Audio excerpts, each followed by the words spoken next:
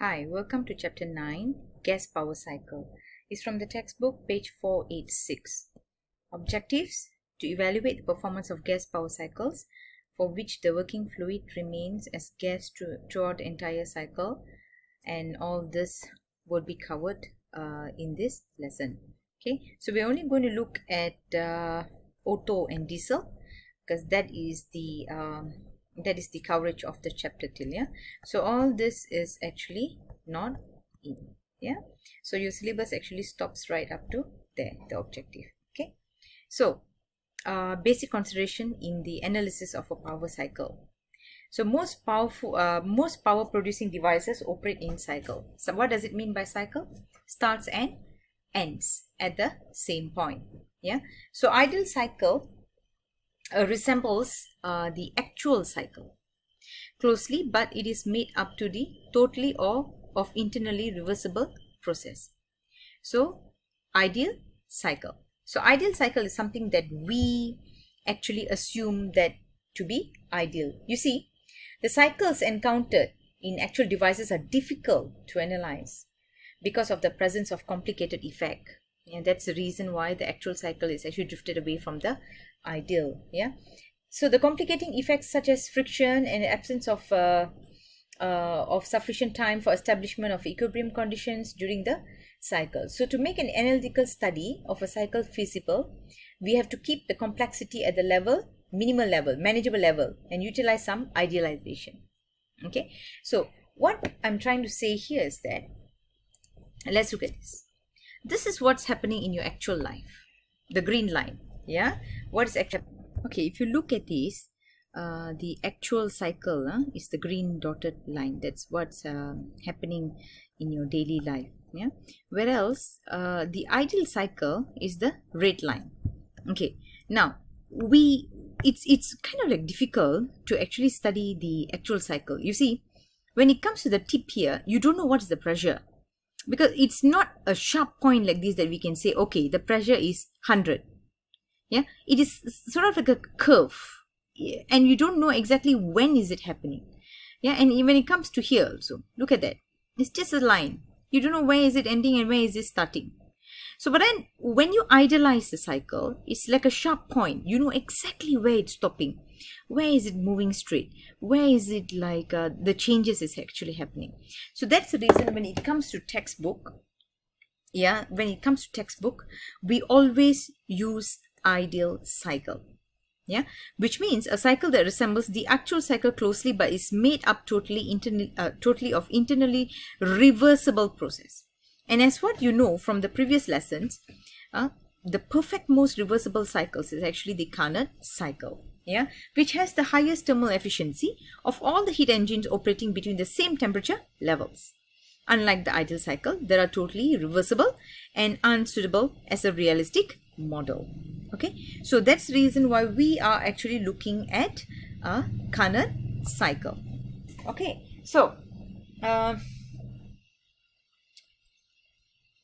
let me just go into the next one. Okay, the idealization that you need to take, or the simplification that you need to do in a power cycle.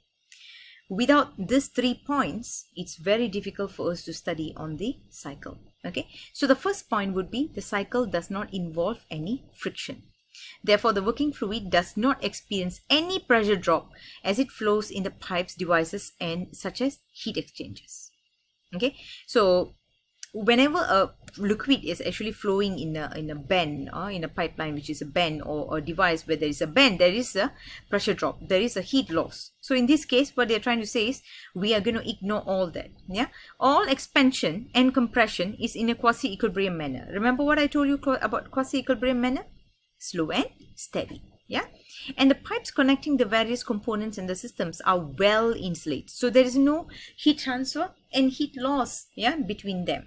So these are the idealization that need to be taken.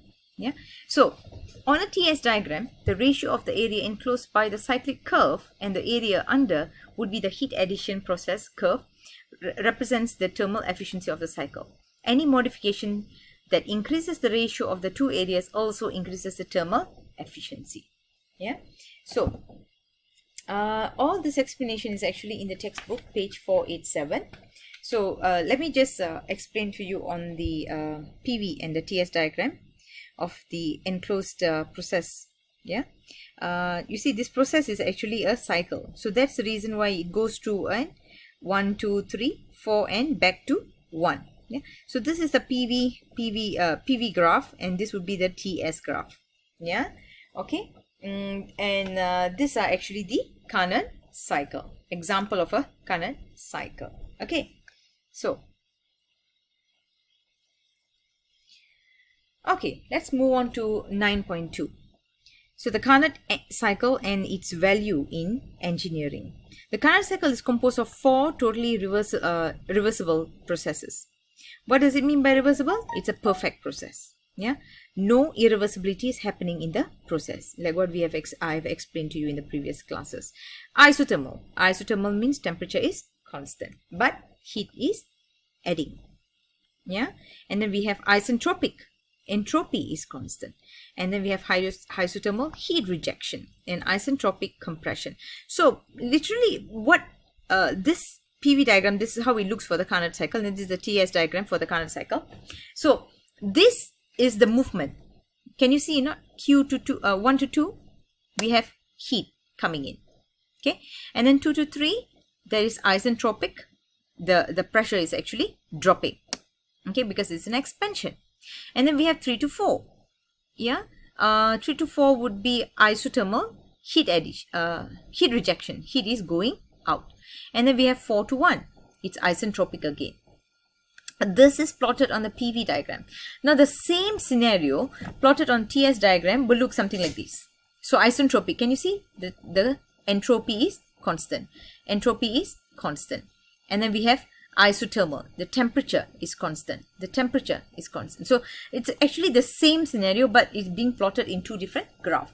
So this will be the arrangement for this plots. You understand?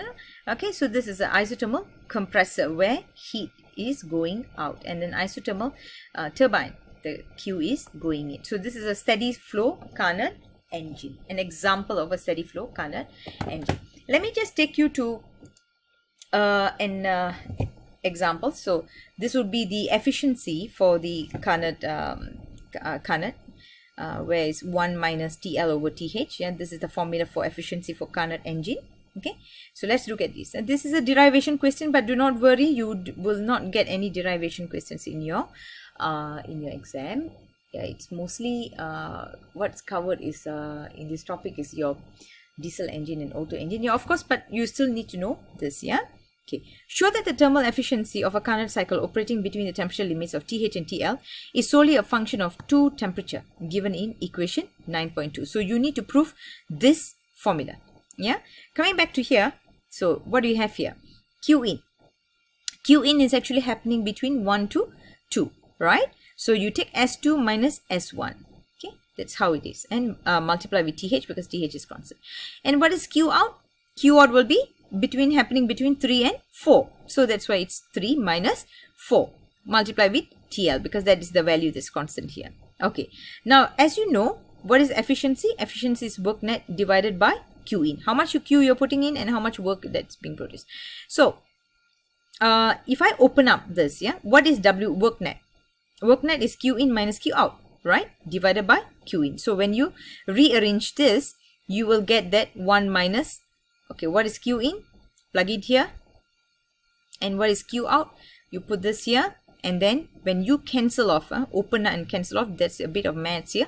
You will get the final formula, which is proven that this is the Carnot engine's efficiency. Yeah. So this is I'm going to this is the end of chapter 9.1 and 9.2. I'll meet you in the next video.